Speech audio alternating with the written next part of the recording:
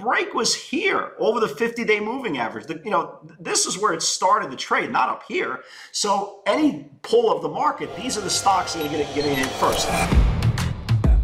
Welcome to AccessATrader, the #1 community for those who are committed to taking control of their trading in order to achieve success, profitability, and longevity. Thank you for joining us. Here's Dan Shapiro to help you find your edge, master your process, and own your future. Hey guys, good evening everybody. Welcome to another edition of the AccessATrader.com nightly wrap-up show. Hope everybody is doing well. So, same business as usual, right? You could pretty much take the last 3, 4, 5 nights videos and it's kind of the same thing. We're just melting up here. We're kind of in the home stretch of what they call, quote unquote, the dog days of summer, right? 100 degrees outside in the Northeast.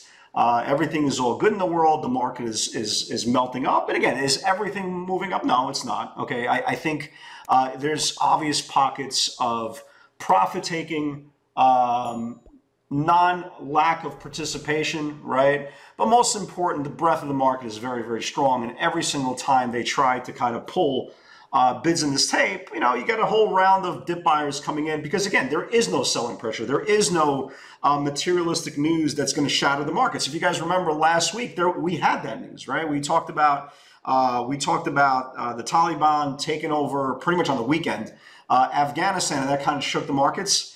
And once, we had a little bit more clarity of what's going on in the position of the White House, this kind of was just like brushed underneath the rug and the market continued higher. Now, again, are we getting a little long in the tooth, right? Yeah, probably. Probably. You can see the last couple of days, the channels have been tighter on the Qs. That means the market is a little bit tired. So is it possible at any day they could just yank the market just because gravity is real? Sure, of course. Again, you can't be naive to think that you're going to be okay no matter what you're buying. It doesn't make a difference how many days in a row the stock is up. Those are the ones who get pulled first. So again, we want to avoid those. We started talking about that a couple of days ago.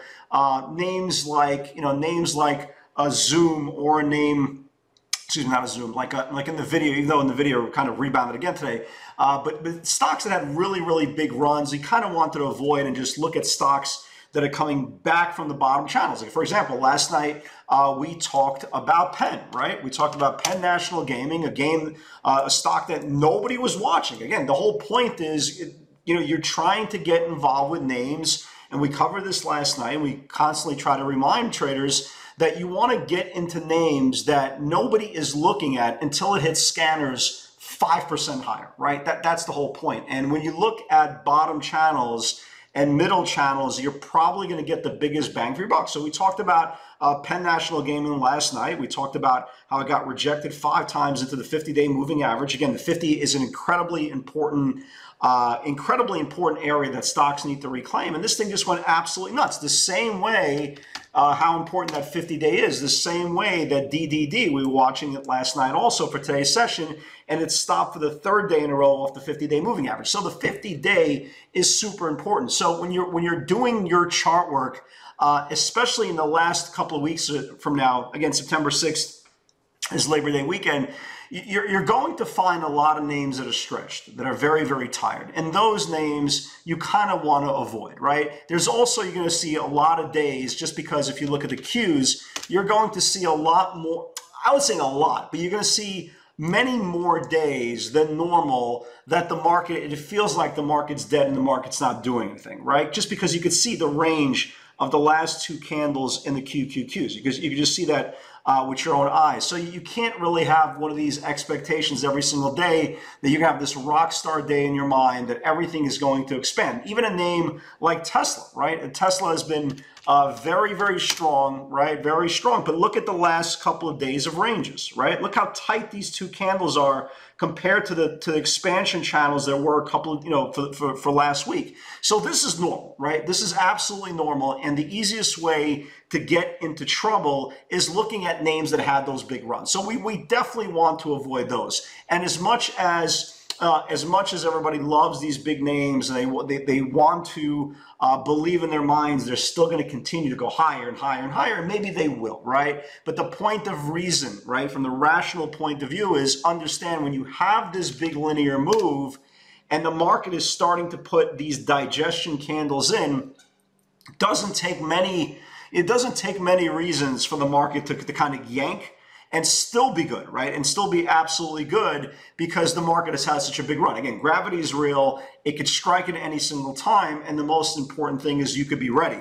How you combat gravity, again, is to avoid the overextended names and focus on your research from the night before on names like, like a name like a Penn, right, from yesterday, a name like a DDD, even though it didn't trigger, right, but a name like DDD that's just coming out of a channel. Maybe it reclaims tomorrow and maybe it goes, but that's what you want, something tight.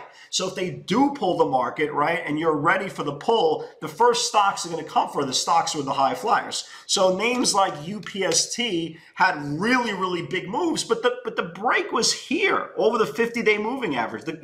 This is where it started the trade, not up here. So any pull of the market, these are the stocks that are going to get hit first. So avoid the high flyers for now, until people come back from vacation and the market stabilizes and you kind of get a true nature of what should happen in the fourth quarter. But the key is stick to the tighter channels. And even a name like mRNA that we talked about last night in the video, I know it's a big range trade, right? And there's a big average true range, but you can see how tight this channel is. So I would rather be wrong on Moderna, right, coming out of this channel here, than buying Moderna somewhere up here and having a 70-point yank just literally out of nowhere. So these are the names we're definitely watching. Tight channels, condensing channels, either reclaiming the 5, the 10, the 50-day moving average, something that if there is a back test, an aggressive rug pull, these won't be the first stocks that are going to be in the line of fire. And that's kind of the most important thing. So today wasn't one of those gung-ho days. Where there's some value today, sure, right? We talked about last night RBLX that had a really, really strong move. Again, anything strong, guys, and this is one of my kind of pet peeves. Anything strong the day before, if they open up lower into the rising 60-minute support, it's the highest probability you're going to get a bounce, right? And, we talked about it. We got the week open this morning. They trapped at 88. Matter of fact, this was actually the first thing that we talked about, right? So this was the pivot yesterday, 85, 80, 86 needs to build. 87.50 macro, blah, blah, blah. Went to 90, okay? So this morning, that was the notes. Huge move yesterday for experienced traders. Potential dip buy off this rising 60-minute support at 88. The low of the day was 87.60s. We got long at 88. Nice pop. This thing went green, right? It went green. It went to 91. And this is going to be where the value. Look for also strong names that had a really big move. If they open up lower into rising 60-minute support, that is where you want to be. That's the highest probability that eager shorts will get trapped, and there's the highest probability that if the range is defended, they're going to try to squeeze it to at least red to green at least once. DDOG, I still like. I'm still watching this thing. This is a nice looking pattern. This is just going through distribution right now, right? The longer this thing sits in distribution, the higher probability this thing's going to wake up. And this thing is just getting tighter and tighter and tighter. All this thing needs to do is just wake up, right? Just wake up, confirm this channel, and you got 44 measured potential. So we're still kind of waiting on that. Netflix obviously never got anywhere close to 558. Dash went to 190, just pretty much volumes right up, no there. This was definitely the big move of the day. Penn, right? 75, huge area needs to build. We talked about this last night. Again, bottom channels coming out.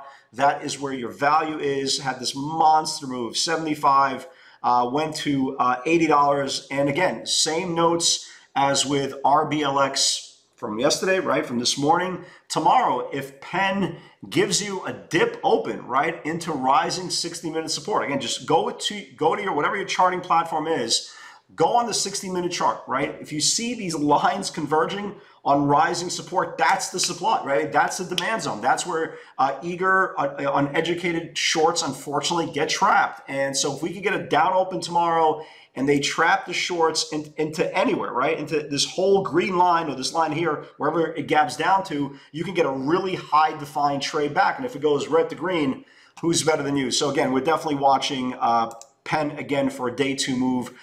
Tomorrow, beyond, I liked it going into today. Unfortunately, they got downgraded, came nowhere close to the 125. DDD, again, got rejected right into the 50-day moving average. This is 3 times now. Once, twice, 3 times a lady. Eventually, this thing confirms the 50-day, and this thing's going to explode. Might not happen tomorrow. Might not happen ever. But the point is, we're at least set an alert off this 50-day moving average. So when it does pop off, you are prepared. ZM, just in case it decides to enjoy the living. Man, this thing is the worst. It just doesn't want to do anything. It just absolutely doesn't do anything. I watch it every day. I look for it. I say, maybe today's the day it wakes up and never wakes up. It's just dead money right now. Delta's not getting it up. American Airlines is not getting up. All the other strains are just not getting this damn thing up. I don't know. Dead money for now. Tesla, not bad. 7-Eleven needs to build. So we took that at 7-Eleven. It rallied, right? It rallied 7.15. Guys, if you ever want a lesson of watching order flow or tape reading, as some people call it, watch Tesla, right? Watch Tesla. So Tesla goes from 7-Eleven, 7.15. That was also the previous day's high. There was, when I'm telling you, it felt like the guy was selling the float there. It really did. And how do you know there's a reload seller in the crowd? When they're buying hundreds of thousands of shares in that area and the guy does not want to move. And eventually, sellers just, buyers just give up, right? The buyers give up. But to Tesla's credit, it has been putting in higher lows now for the last 3-4 days. So I think if they could clean this dude up, and again, nobody knows how much stock this guy has for sale. To my guess, I would think he sold 1 million shares today, right? In that 7.15's area. They just would not let go of the stock. I don't know what it is, if it's a fund selling it, if it's, if it's a liquidation, or if it's just a natural short. I don't know. We can't speculate. But the one thing that we do know is there is no game plan for a motivated reload seller. The guy could have 50,000, the guy could have 5 million for sale. We don't know. So hopefully they clean them up in the next couple of days, because we did see massive call buying coming in. Short term, we saw 720, 730, 740s. Get this guy out of the way, right? As the ludicrous song says, move, get out the right, get out the way. So let's see what happens here in the next couple of days. Splunk, nice move ahead of earnings, 153.75, 154. For experienced traders, again, it's not the thickest stock in the world. It reports after hours. Here is Splunk. So right here is SPLK, right? So it took out this 53, 75, 54, went to 57. Really, really nice move. Really nice move into the close, and looks like the earnings were pretty good as well. So good job there for you guys caught Splunk. AMD I still like. Didn't come close to the 110, but I still like that 110 level. Tesla, again, it's just a massive seller, right? I said that first move at 7-Eleven, take on the way up. There's a massive seller there at 7.15. They just could not get rid of this guy. Talk about how specific technical analysis is, right? mRNA 414 supply needs to build. Look at today's highs on mRNA, right? 414 needs to build. Today's high was 1380. So again, technical analysis is not a subjective form of conversation. It's pretty damn real. So this whole channel here, I'm still watching for the next couple of days. Penn, again, take on the way up. Big move in Penn Gaming. Splunk, take on the way up. 156 on deck, again went to 157. Again, perfect bounce, absolute perfect bounce on RBLX. We caught this off the 88 level. Really nice bounce. When green, I wasn't in it already until by the time it got green, but nevertheless, really nice move. Went to actually $1 above yesterday's high, so really nice move there. Coin, not a big move at all. 261 needs to build. Only spiked up about $1. And again, Penn just went absolutely nuts. 78 is his first supply, and then went all the way to 80. So look, I think tomorrow there's definitely good value, but just keep in mind in the back of your head, again, we have been going linear. The NASDAQ 100 channel has been shrinking for the last couple of days. That's not a good sign, right? That's usually a sign that the market is tired. Now, again, does it mean you can't buy stocks tomorrow? No, of course not. There's plenty of strength. And if you do your homework tonight, you'll see plenty of good value for tomorrow's session. But please stay away from anything overextended, because, again, if they pull, and again, gravity is real. It might not come tomorrow, but gravity is real. The last thing you want to do is be in a name that has been bought up for 4 or 5 days in a row, sitting there, with no safety net. Guys, God bless. Stay safe. And with God's will, I'll see you tomorrow soon.